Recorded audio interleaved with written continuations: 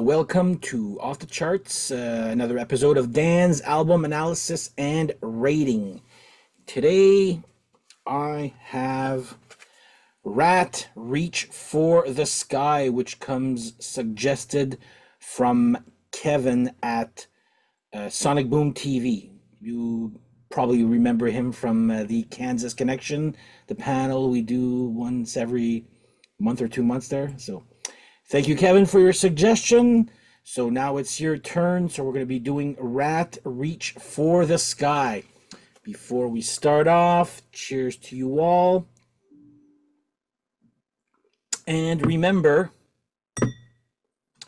this type of episode where I do a deep analysis and rating of a specific album is all up to you, the viewer. So leave your suggestions once again. I write them down, and then I'm going to give myself some time to listen to the album properly and then do my analysis on it. So like I said, leave your suggestions in the comments, and I'll tackle another album. If you're not familiar with my discography, look at my past episodes, or go check out my Instagram, the link below.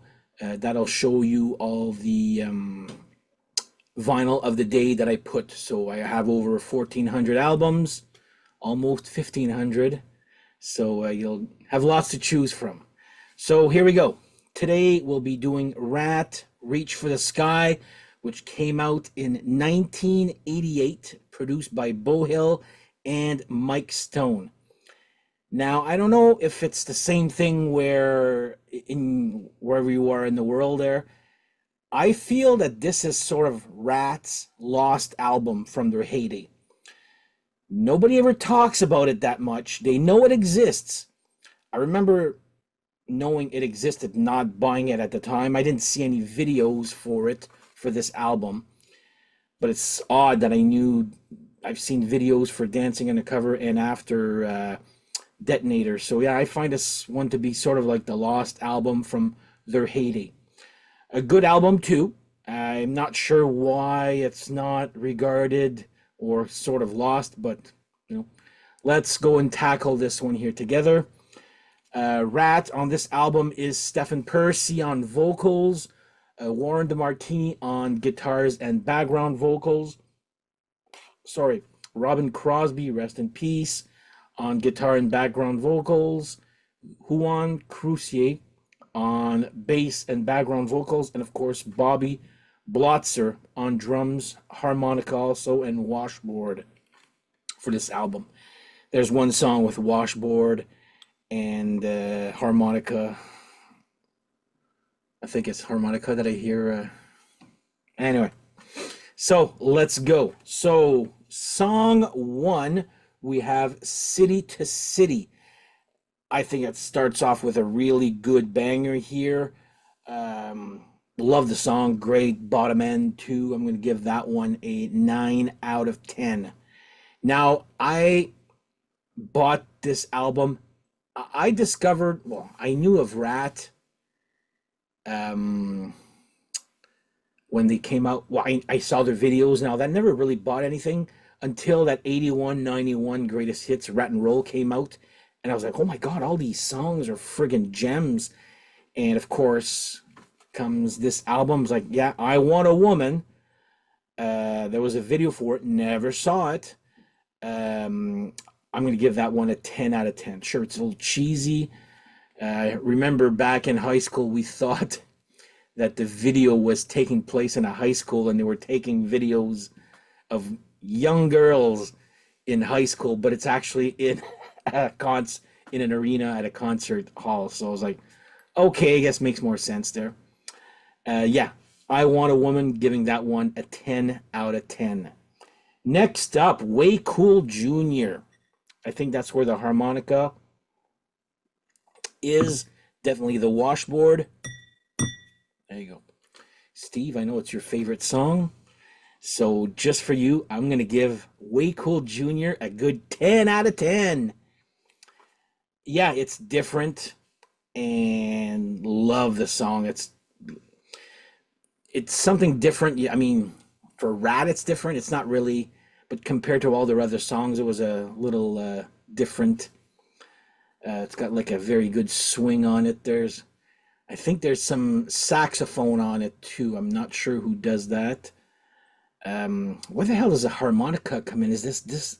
It's got to be this song. That's the only song that I know that's got different instruments in it. But anyway, Way Cool Jr. giving that one a 10 out of 10.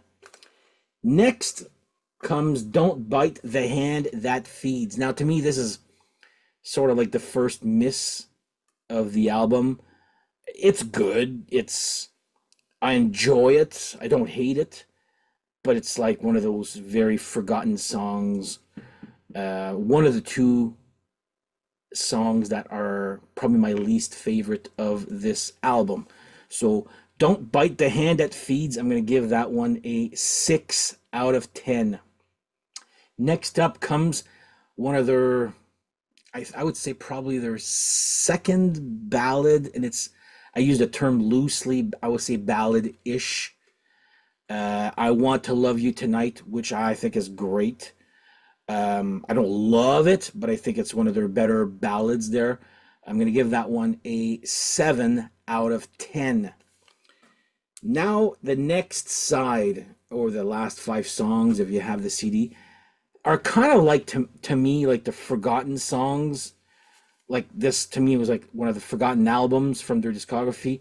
Side 2 is kind of like nobody knows what these songs are if you just talk to some normal Joe there.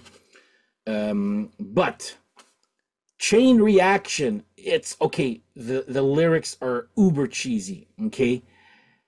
But it's a great song. I love that song. I'm going to give that one a 9 out of 10. I was like, yeah, there's nothing wrong with this song at all. Love it. So yeah, Chain Reaction giving a 9 out of 10. No Surprise is a decent song, a good one too.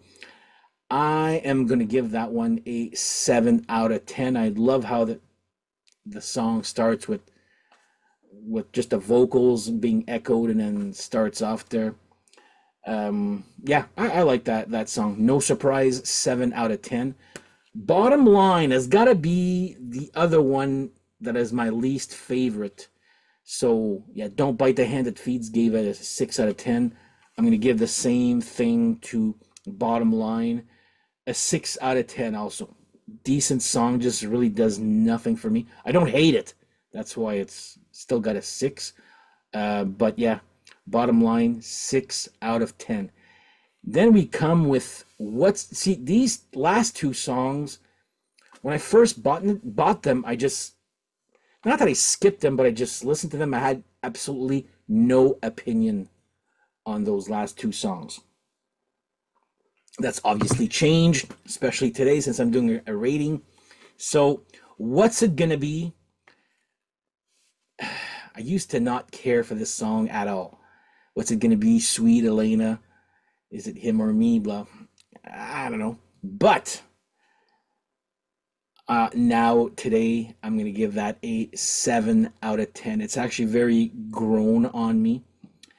But to me, the one that's grown the most is What I'm After. I'm giving that one an 8 out of 10. Again, those last 2 songs were like very ignored by myself.